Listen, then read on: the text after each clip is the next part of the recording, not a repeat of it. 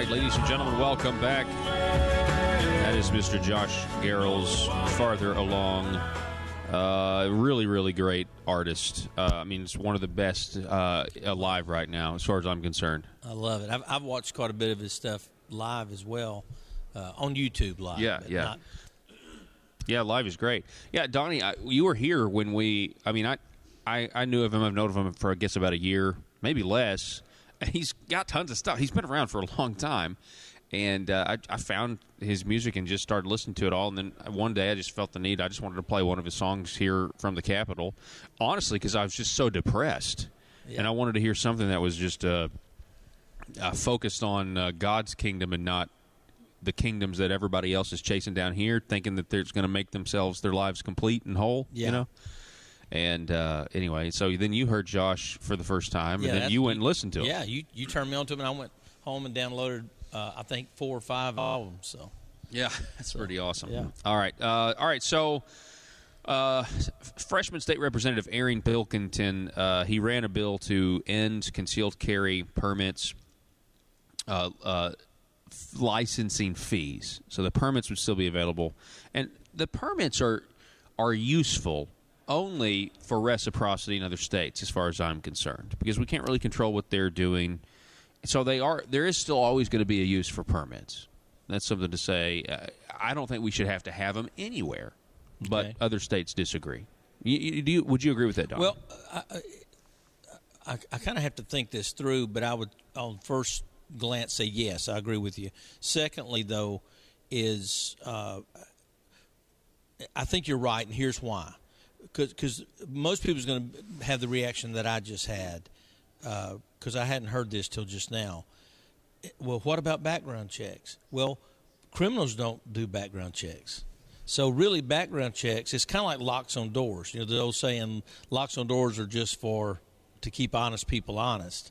But I think this actually is the opposite. Is a permit is really, because the criminals are not getting a background check. Yeah. They're not getting a permit. Yeah. And so really nothing's changed as far as the illegal activity. What would you say to that as far as making sure people that – I mean, a criminal's not going to try to get a gun permit. A criminal's not going to decide to kill some. Yeah, I want to kill that guy. Let me go make sure and see if that's legal or not, though. Yeah, you know what I mean. You're already there.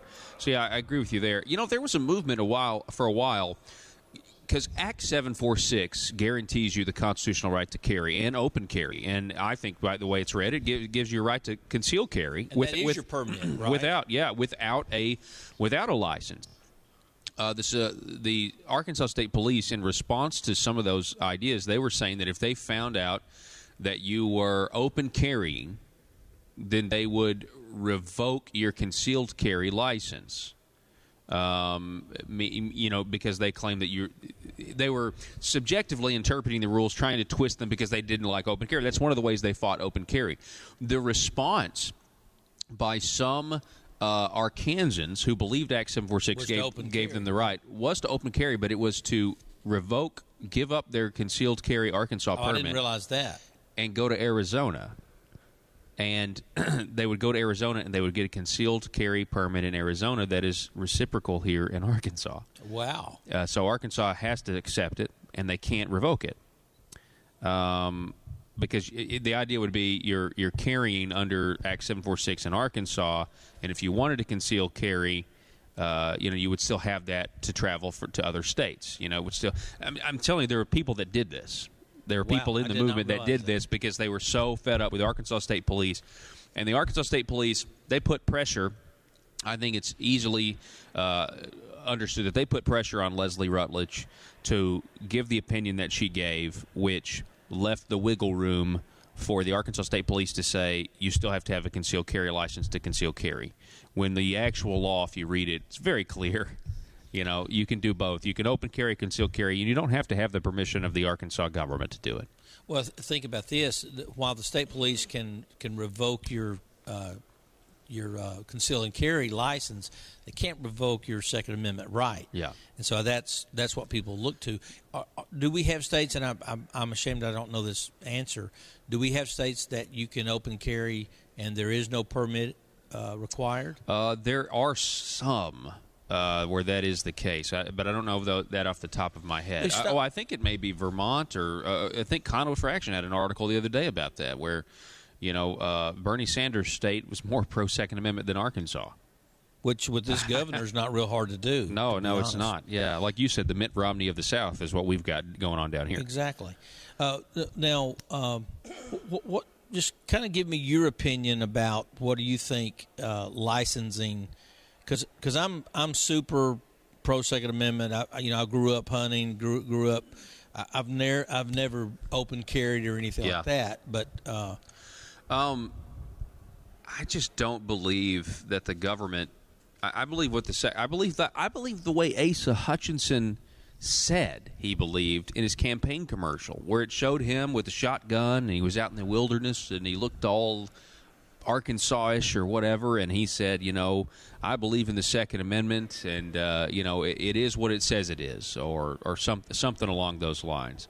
It was he was just clear. It is as written. I don't believe in regulations for the Second Amendment. It's kind of gone downhill from there, right? Yeah, and I know it's risky. I know there's a risk with people being armed. I think there's a greater risk for when people are not armed, though. There's a greater vulnerability when that happens, and so I don't believe that you should tax the citizens. And that's kind of a different argument. If the government was giving away free concealed carry permits for people who took a free class, that would be one thing. I would still have a problem with it because I feel like it would be a barrier. You have to check in with Mother Government in order to exercise your right. But at least we could say, hey, this is not a tax. I think the unfortunate part of that is it's kind of like, and I've been thinking a lot about this here lately, and I'm getting off on another subject, but I would love for us one Wednesday to cover, because I know it's less a state issue, but this onslaught of information that our kids and our children are being inundated with climate change. And so we're going to have a generation or two that's going to just have the foregone conclusion that climate change is real. Now, what I'm likening that to is, in the Second Amendment, is here I am, as conservative as they come. I'll put my record up against anyone. Yet my first reaction when someone says, "Oh, I'm for no permits," and I'm a constitutionalist, and yet if I take a deep breath and I look at it, the most constitutional thing you can do is have a state where you can carry without any type of license. Why should the state, when the Constitution has already given you, it's just like, I don't need a license for free speech. I don't need a permit to speak openly. And I understand some of the concerns. I understand, some people, but I think guns in general just bring out this visceral reaction to people. Some people that are well-meaning, some people that are even would call themselves conservative in a lot of other areas. Yeah. And it's like, oh, guns, they're dangerous. We need to make sure people know how to handle them. And so I do think a gun is, people do need to be trained. I'd like for the person sitting me in a restaurant that's open carrying and someone comes in and robs up or starts shooting up the place. I'd like to know that person had training, but I'm not willing to. I don't really care.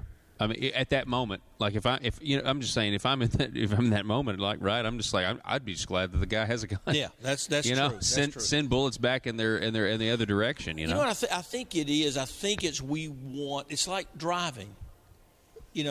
We'd like to think that everybody that drives responsibly, right? But they don't. Yeah. And a license doesn't. We know this that a driver's license, Donnie, does not guarantee that people are going to drive in a reasonable manner. That's a great point. I don't know if this is the ad or not. If not, I'm going to find it, though. Arkansas's next governor will have to stand up to Washington liberals like President Obama and Nancy Pelosi. I'm Asa Hutchinson, and I've fought for conservative ideals all my life, like tax cuts for middle-class families. I've always defended the sanctity of life, never wavered, and I believe in the Second Amendment, just what it says. just what it says. No, you don't. You believe that you could regulate it. That's why you threw a fit when they had an actual campus carry bill that was going to give people their rights back. I can see that ad running with the song, 1 out of 3 ain't bad. Let's finish the ad. Obamacare, I've always opposed it, always will. What a joke. I'll be a governor What a with joke. Arkansas values and Arkansas common sense. What a joke that is. You go back and listen to those Asa Hutchinson commercials, and they're just gun rights, Obamacare. He said, I believe in the Second Amendment, just what it says. Yeah. Just what it says. You know, anybody in Arkansas, if that's your number one issue, right, if Second Amendment's your number one issue, which that's a lot of people, you listened, you heard that, and you said, all right, he's my guy. Just what it says. You know, the right to keep and bear arms should not be infringed unless you are a student on a university campus who hasn't done the extra 8 hours of training and gotten an endorsement from a pistol instructor. Just like it says. Just like it. Second Amendment, just like it says. So on that, this is the audio I really want you to hear this segment. This is the Arkansas State Police spokesperson, Mary Claire McLaurin. She's testifying against Aaron Pilkington's bill, State Representative Pilkington. Did Dan Douglas have her No, come? Dan Douglas did not call her to the table for her sake. I mean, gosh. That's what Charlotte said, gosh. Her dignity is still intact. Mary Claire McLaurin testifies against Pilkington's bill. This bill would have done away with the fees, which would be reducing the barrier to carrying a weapon. Now, that's a great bill. It is. It's a small step, you know, and you would hope that eventually we get rid of the licensing process entirely, although I just contradicted myself because it is good for the reciprocity aspect. People would still use it. Because I go to Florida pretty much once a year. All those states are reciprocal to Arkansas, you know, whether you go through Mississippi or Alabama. I like to go through Mississippi. People say it's longer, but they're wrong. So there's that. Listen to this. This is an incredible testimony by the Arkansas State Police.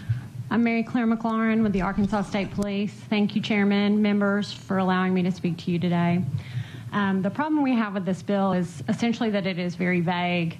It allows people to carry under the laws of the state of Arkansas and the United States Constitution, but as Representative Pilkington just said, there is a lack of clarification about those laws. That's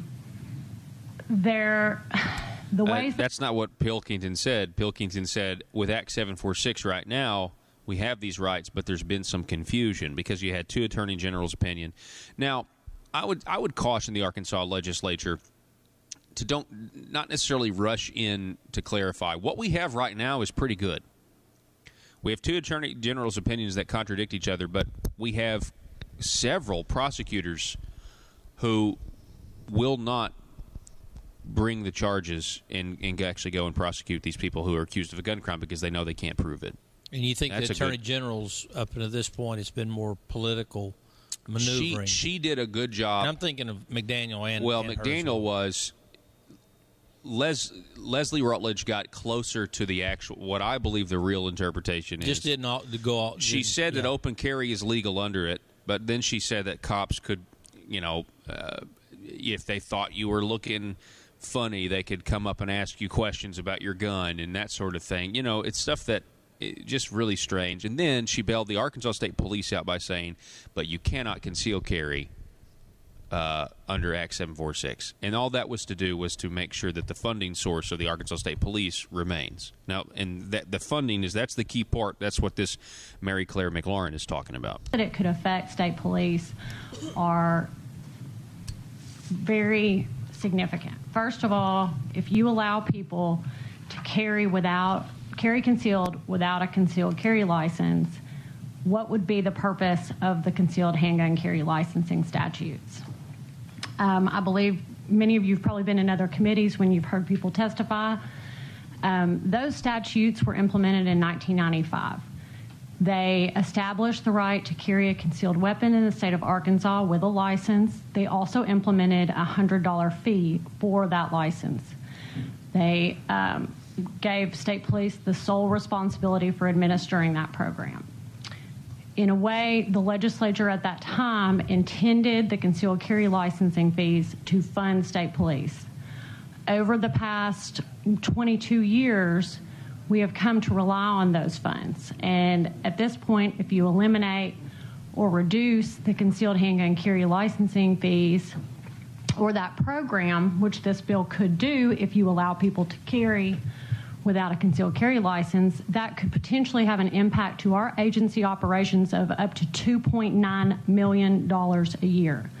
That is not what funds the concealed carry licensing section. That funds agency operations. Now, that's a huge problem when the $2.9 million doesn't fund concealed carry operations. It funds something else. It funds something else. That's mismanagement, if I've ever heard about it. But she goes on. That funds agency operations, cars, salaries. People will go home if there is no concealed carry licensing fees paid to state police. Well, there you have it, folks. So it's not about the Constitution at all? Absolutely not. It's about money, yeah. Hadn't that been the theme of this entire legislative session? Yeah, they got to have money grab in every way, you know. Yeah, they got to have the money, and now we've gotten into the I mean, I'm surprised it's taken us this long. Well, police officers are going to lose their jobs. That's what she said. This was going to affect salaries, cars. People will go home, she says. Now, we're here. I mean, this is what they do. Anytime, in this case, they're trying to stop you from taking back your rights, and the government, in this case, would lose revenue, and they're trying to stop it, and they're trying to say now, police officers will lose their jobs if we end concealed carry permits. It would be interesting, and someone maybe in the room might know this, but what the total budget of the state police is. And I would just taking a wild guess here based on past experiences. That $2.9 million is microscopic to their entire budget, and so that's A. B. I guarantee you could go in there and cut $2.9 million of fat without even trying. That's A. B. As you said, we've got a major problem when we're taking the funds for one reason and using it for something else. Yeah. That's a problem. Yeah, I mean, it just goes to show you that they became originally this money is going to go towards the state police. You'd think it would run the program that we're all talking about here, but it doesn't. That's strange. My next question would be, well, how much does it cost to run the concealed carry licensing program? Because you would think it would be a wash. The service is no longer, or the fees are no longer needed. Of course, wouldn't it be awesome if you could get a license that cost $5 and we ran so efficiently that you could get training for free, because we wanted all of our citizens to be able to carry if they chose to. Yeah, it really. I mean, that would be a government service that's actually working. You know, if you agree with the premise that we want to regulate the Second Amendment, we want to regulate your gun rights, which, you know, that's a huge problem. I was speaking to Charlie Collins' bill that it passed earlier today out of the House as amended, which is a bill that's now going to allow people who have a concealed carry license and are 21 or older on a college campus, if you get the enhanced license and the more training and everything else. 8 hours. If you do all that, then, you know, you'll be able to carry in the Capitol. You'll be able to carry on college campuses and stuff like that. I saw Trent Gardner. He was posting on Facebook about, you know, some of the publications about how this was a win. And there's no question they have now made it easy. Well, they have now made it possible for more people to carry than before. That's without question, that is what they've done. But somebody was just kind of on Facebook was just kind of going back and forth with people there saying, how dare the NRA even support this? How dare the NRA supporting more regulations, more fees, more obstacles to exercising my God-given right to protect myself? And that's the way I feel about it. I really do. That this was there were better ways, there were better solutions, better ideas that were out there, but Asa, Mr. I support it as is written, Asa didn't like it. Right. And he caved once again, just like he caved on RFRA, and just like he's caved on a whole bunch of other stuff, just like he caved on school choice. So I don't know that cave is the. And I'm not correcting you. Go for it. I don't mind. But here's what I think. I think a lot of that is driven from the governor's office. From my experiences, tax increases, fee increases. Most of that is not some legislator that's dreamed up, hey, I think I want to raise the tax on this or raise the tax on that or give the military a cut, but then turn around and raise taxes on everybody else. Yeah. More than it takes for that cut. So it's not him caving. That's his agenda. He is looking for hundreds of millions of dollars to pay for this Medicaid expansion, and so it's not caving. Donnie, you're exactly right. It's his agenda. Yeah, that's a different way to phrase it. Because a lot of times I critique him from the idea that he claims. I mean, we know he does claim to be conservative, but a lot of times I critique him based on him having an understanding of what conservatism is that is wrong. But you're coming at it more from an idea of, no, he knows what he's doing is not conservative. You're coming from a typical three branches of government and the push and pull. Yeah. But that's not what we have here. We have an agenda that comes down, and Democrats at this point are voting almost 100% with him. Sometimes waiting until they get what they want, and then 25, 30 Republicans joining with them, and they're a force to be reckoned with. Former State Representative Donnie Copeland, I appreciate it. So we're going to go to break, and we're going to listen to this Asa Hutchinson commercial one more time. All these promises that you can count on, because it's Asa Common Sense. Arkansas's next